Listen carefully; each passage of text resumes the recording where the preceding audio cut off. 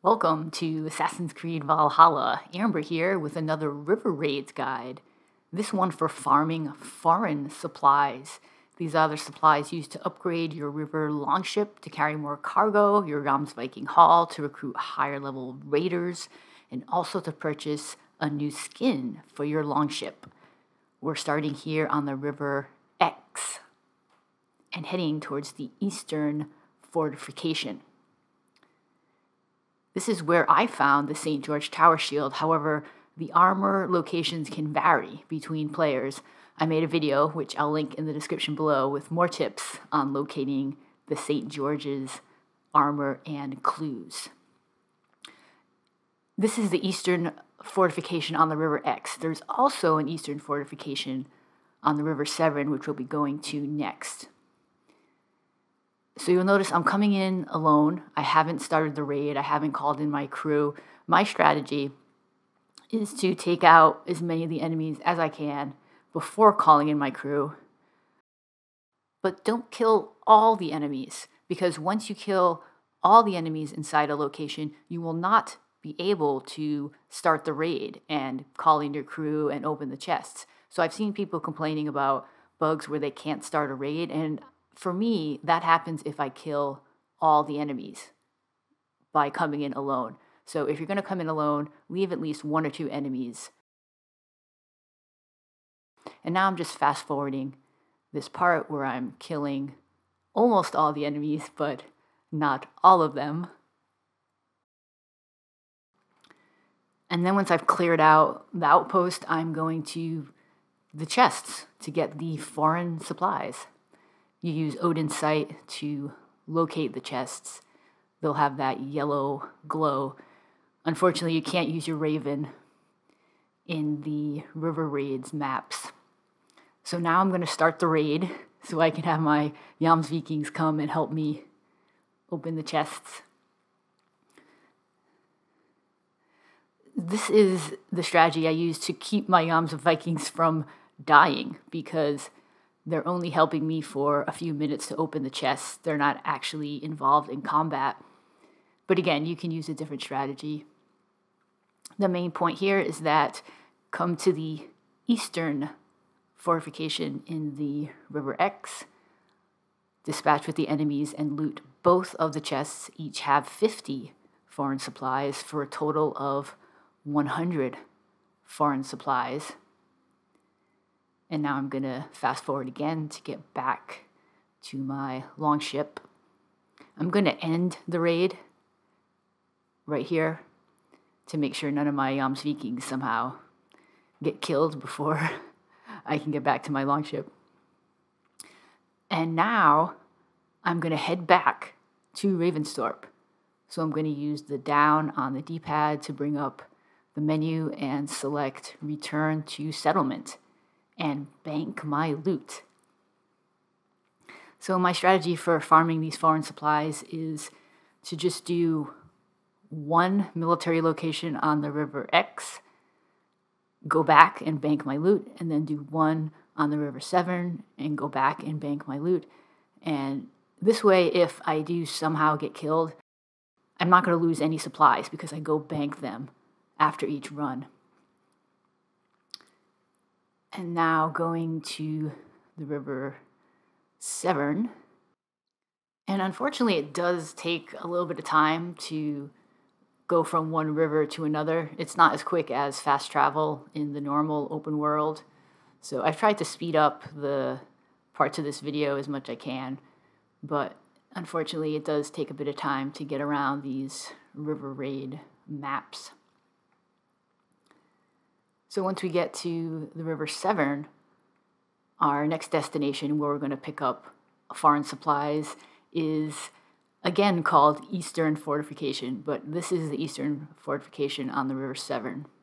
You may have noticed that there was a Book of Knowledge on that map that I haven't yet picked up. Well, I picked it up, it caused bugs, and so I had to revert to an earlier save. That's the Shoulder Bash ability. If you haven't heard about this bug, check out the video that I'll link in the description below. Don't pick up that book of ability.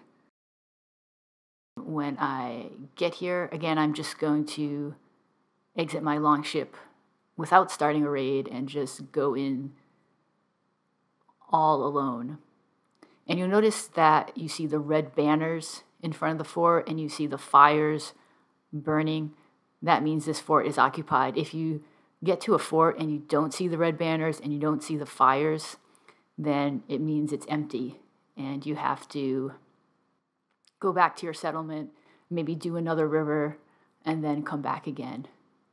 But it will respawn eventually, so don't get worried if you come to a location and there's no enemies and no loot there. It will come back.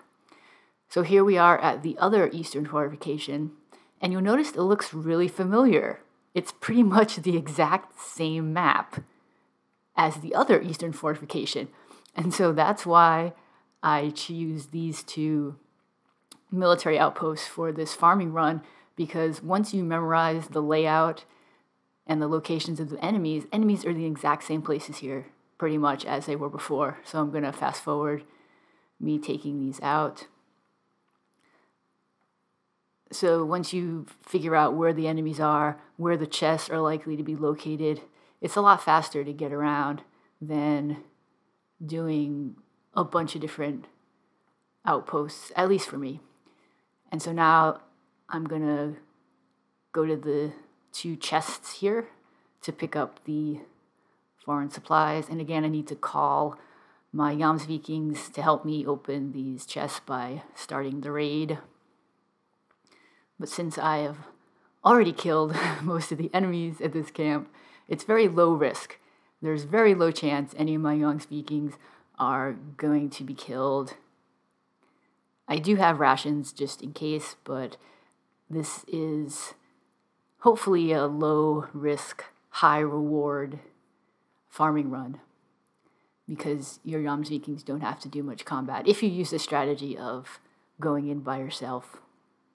But it will, of course, depend on your level. I'm using a max level character here, and so here Eivor is generally much stronger than the Jomsvikings in combat. So now I'm going to return to my settlement once again to bank these supplies, the 100 foreign supplies that I've gotten from this Eastern Fortification. But before I return to the first location, the Eastern Fortification on the River Exe, I'm going to go to the River Dee. And if you haven't unlocked the River Dee, again, check out my video. I'll link in the description for finding the river clues. You need to find 2 river clues in order to unlock this third map, the River Dee. So we're going to go to the River Dee and load in, but not do any raids. We're just going to exit immediately. And that seems to help reset the spawn on the military outposts. Because if you go right back to either of those 2 military outposts right now, chances are it's going to be empty. There won't be any of the red banners. There'll be no enemies. There'll be no chests and no loot. So I figured out this seems to be a pretty reliable way to reset the spawn on the military outpost, is to go to the River Dee and then immediately return to settlement without doing any raids. And then the final step to get things to respawn when you get back to the settlement here is to save your game and reload before going back to the River Exe. So you're going to raid the 2 Eastern Fortifications, one at the River Exe, one at the River Severn. Then you're going to load into the River Dee and exit immediately, and then save and reload your game. I'm going to do a quick save using the down arrow on the D-pad.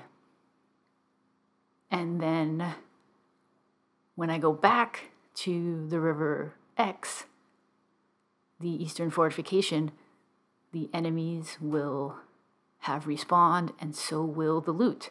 And so I can once again get foreign supplies.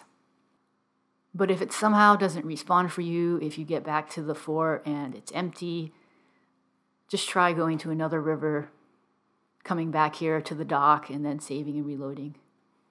So this method I'm showing you here is pretty reliable. And so I'm going to fast forward just to show you that the enemies have respawned. And as we approach the Eastern Fortification here, you see the red banners are in place, the fires are lit, indicating that we can go in and collect foreign supplies once again. This is Amber. Subscribe to my channel for more guides and gameplay for Assassin's Creed Valhalla.